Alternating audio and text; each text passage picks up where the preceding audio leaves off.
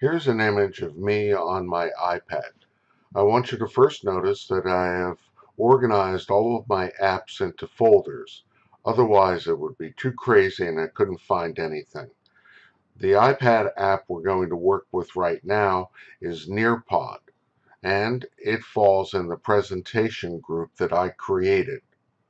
I open presentation,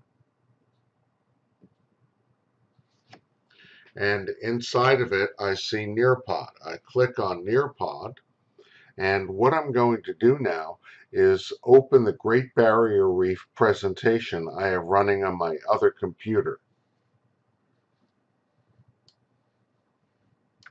The code I will enter here. It is ZRYKS. I will enter ZRYKS.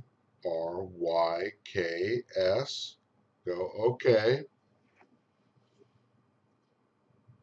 And I have now entered as a student. I cannot do anything to the screen at all until the instructor advances the presentation. The instructor advances the presentation and my iPad immediately updates.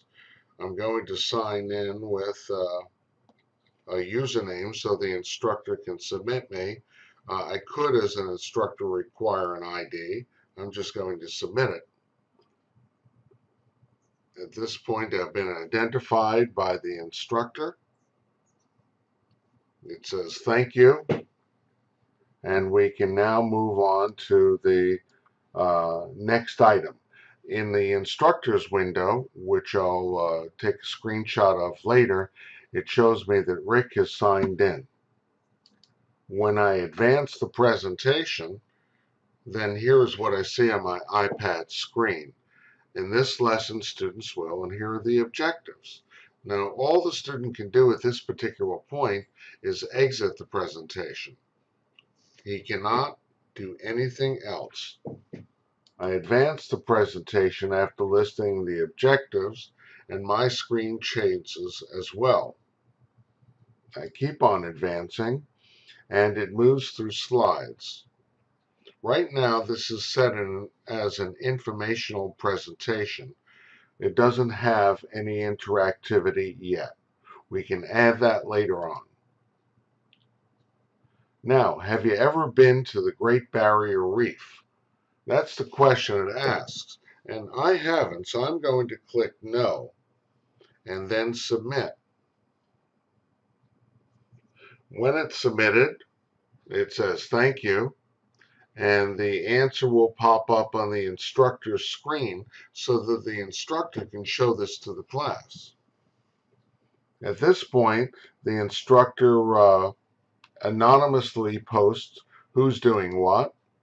It engages students, and we move on in the presentation. Environmental threats, etc. And what environmental threats are there to the Great Barrier Reef? Now, a lot of times teachers will discover that students have not paid attention.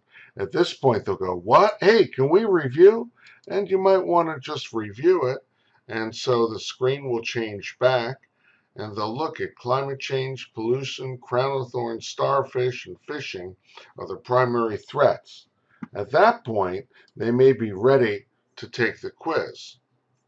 And am I ready to take the quiz? Now, after my protestations, I say yes. I go and take the quiz. What are the environmental threats to the Great Barrier Reef? And in this particular case, I go, oh, I think it's pollution, climate change, overfishing, oil spills, or all of the above. You know what? That makes the most sense to me. When I'm ready, I then click Next. Tap Next to submit your final answers, or tap Back to review your answers. The teacher can decide on how he or she wants to handle this part. It could be more discussion, because this is a learning, informative tool. It's not meant to be punitive. You may want to allow people to go back.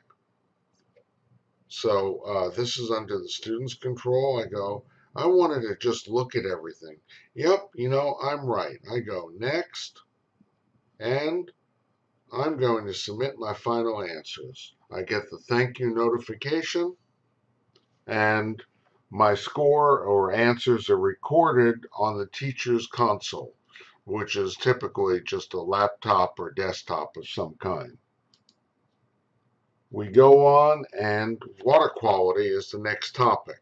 Now, rather than run through the entire presentation, I think you've seen that the way Nearpod works is that the teacher controls the presentation and allows the students to engage interactively in testing their comprehension.